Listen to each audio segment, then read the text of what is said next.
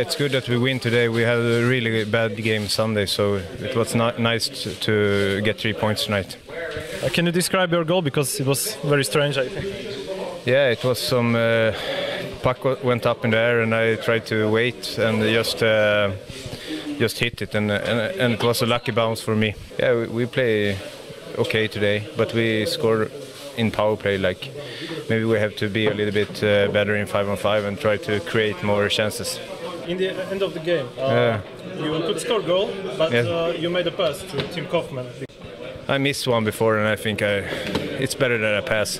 He have opened that too, so he used to score, so it's better that he should. I tried to be there and disturb the goalie so the guys can try to get some good shots and maybe take the rebounds, and so somebody have to do it. It was an important win, especially after last game.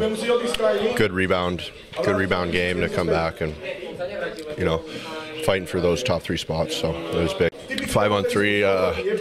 I think their penalty kill, they were trying to pressure pretty hard, and I ended up getting all alone in the slot, and the guys gave me a good pass there. I had lots of time, so I could pick a corner and shoot.